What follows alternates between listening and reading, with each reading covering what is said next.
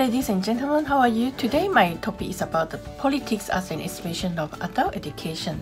Okay, now according to Sissel 2001, that the politics is needed in adult education, and strategies set the practice, program and policy levels. Okay, the needs of negotiating through social change and human conditions such as conflicts, constraints, conundrum and inequities. Quoted by Sissel that political aspects of adult education reveals multiple ways of examining the policies, programs, and practices that shape the roles of adult educators. So politics is a form of institution where as adults can express their opinion through ideas, current status, financial strength, leadership and civic responsibility, and aligning that very roles with other adults. So, quoted by Mahal and Tanner in 1994 that when these actions occur, adult access, support, and learning experiences will be enriched and no longer be hidden and fragmentary. So, everyday lecture comprises of underlying democratic ideals to maintain the reality background, which is the realistic world that we live. So, how to negotiate in a democratic classroom?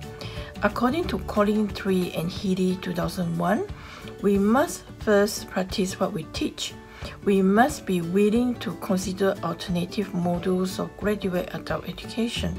So we must not be afraid to critique the assumptions that influence our social and political worldview.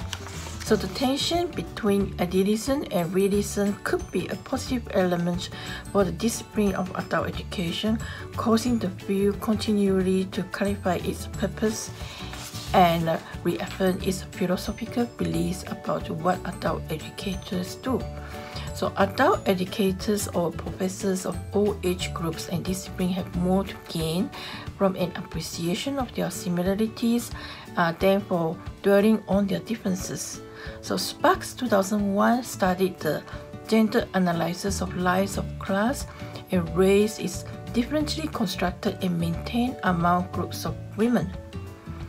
Quigley 2001 studied the new era of literacy democracy in which the lessons of policy, research and practice can play a greater role in the civil society of the future.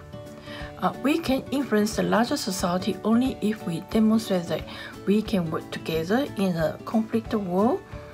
The leadership, this negotiation has been looking, quoted by Cunningham in 2001. So there is a need for the adult educators to understand the politics of the work. The practice as political activity, the political positions and consequences of the engagement should or could be like. So here are the versions of all the reviews of all the political issues and turmoil that confront adult educators by Hansman in 2001. So number one, the political landscape of adult education is a bumpy terrain. Number two, typical level adult educators remain separated from each other, residing in their ideological caves. Okay, I'm talking about the turmoil and issues that confront adult educators by Hansman. All right. Now, number three, the discipline of faculty in all areas need to understand that their work is inherently political.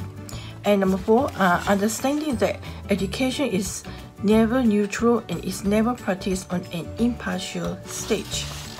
Okay. Number five, need to identify power issue that shapes the practices and moves toward participating fully in the political actions. And number six, the turmoil issues facing the adult educators is, remember, it is a field that has a long history of political work in literacy, civil rights, women's movement, immigration, union organization, and the environment, and many others. Number seven, how to apply the historical movement to facilitate understanding of the roles of adult educators. Okay, turmoil issue also include number eight, re-examine the graduate program curriculum on a regular basis to make sure it recognizes and reflects the complex and changing world of adult learners. The turmoil issues that facing adult educators in political area is also number nine, actions to inform and educate elected officials about critical adult education legislation and policy decisions. Okay. Now, in conclusion, today we learned that the adult educators have the responsibility to hold up the entire world, and to work to its perfection, the adult educators must recognize and respect differences, negotiate conflicts toward resolutions, and embrace broader understandings of the work of adult educators. But also to continually examine the issues of power and domination to help adult learners overcome the hegemonic structures that keep their need, presence, and voices absent from discussions.